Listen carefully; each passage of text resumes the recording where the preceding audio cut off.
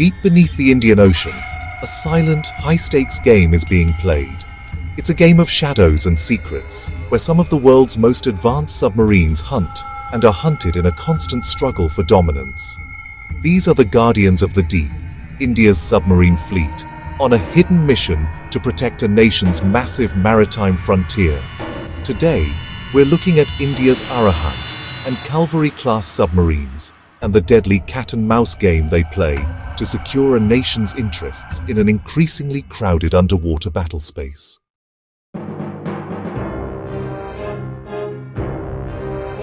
To understand India's submarine fleet, you have to understand its battleground, the Indian Ocean. This isn't just water, it's the world's commercial superhighway. For India, with a coastline over 7,500 kilometers long, this ocean is both a lifeline and a vulnerability. The problem for New Delhi has been the expanding naval presence of its strategic rivals. China, in its push for global influence, has established a network of ports and naval ties in the region, often called the String of Pearls. This is seen in India as a direct challenge, raising fears of encirclement, while the growing China-Pakistan naval axis creates a two-front threat. To counter this pressure, India has invested in the ultimate tool of naval stealth, a formidable submarine fleet.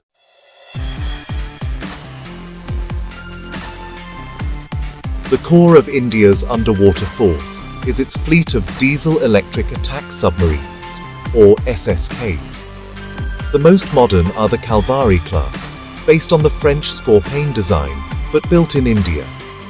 With the final submarine, INS Varsha, commissioned on January 15, 2025, the first batch of 6 is now complete. These predators are incredibly stealthy and armed with a potent mix of torpedoes and anti-ship missiles. Backing them up are the veterans, the Sindhu-Ghosh-class submarines. These Russian-origin Kilo-class boats have been the backbone of the submarine arm for decades, and many are undergoing life extension upgrades. The fleet is rounded out by 4 aging German-designed Shishimar-class vessels. But this conventional fleet has a huge handicap. None of its current submarines have air-independent propulsion, or AIP. This technology allows a non-nuclear sub to stay submerged for weeks instead of days, making it much harder to detect. It's a critical gap the nation is racing to fill.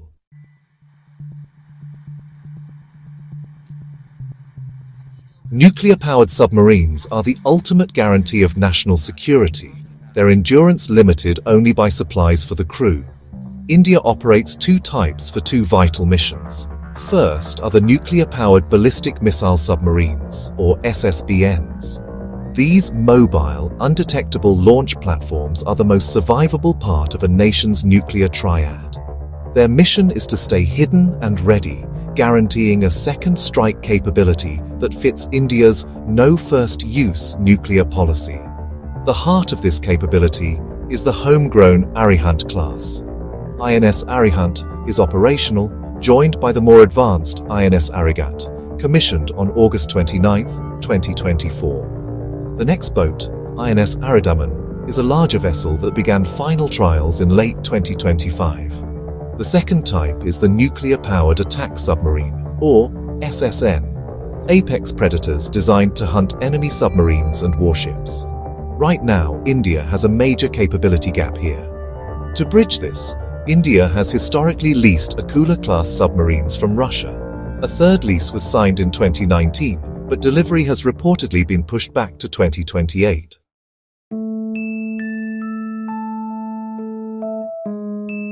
A fleet of clandestine warriors needs a clandestine lair. For India's nuclear submarines, that fortress is INS Varsha. Located near Rambili on India's eastern coast, it is one of the nation's most classified defense projects. Expected to be fully operational around 2026, INS Varsha is a massive underground facility with fortified tunnels carved into the coastline, designed to protect India's most valuable strategic assets from satellite surveillance and even a potential nuclear strike. Its location provides quick, covert access to the Bay of Bengal and the wider Indo-Pacific, ensuring the survival of India's sea-based deterrent.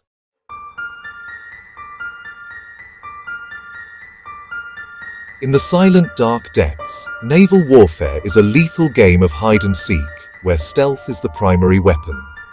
Kilo-class submarines play a game of acoustic hide-and-seek, using quiet motors to lie in wait and monitor choke points, like the Malacca Strait. The newer Kalvari-class subs use their advanced sensors for more offensive missions, like shadowing adversary warships. The arrival of nuclear-powered submarines changes the game completely. An Arihant-class SSBN on patrol will slip out of INS Varsha and disappear for months, a ghost promising overwhelming retaliation.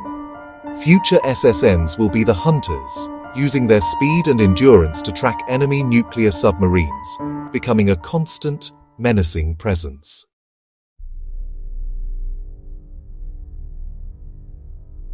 India knows its fleet has limitations and is driving an ambitious modernization under its Atmanirbhar Bharat, or self-reliant India policy.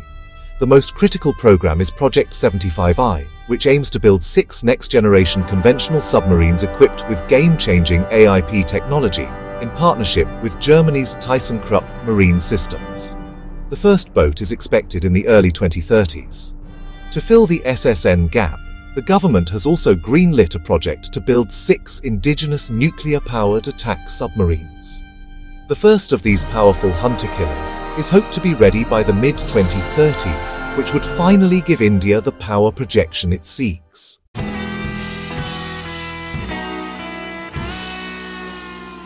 Building 3 different classes of advanced submarines at once shows how serious India is about its strategic ambitions.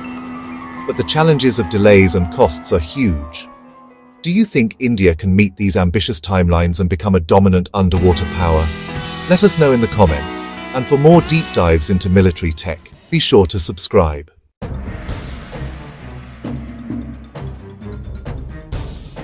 From aging Kilo-class workhorses to the homegrown, nuclear-tipped Arihant, India's submarine fleet is a force in transition, caught between an aging reality and future ambition. The mission of these guardians of the deep is more critical than ever, as the Indian Ocean becomes a global stage for competition. The silent warriors of the Indian Navy are the unseen shield and hidden sword of a rising power.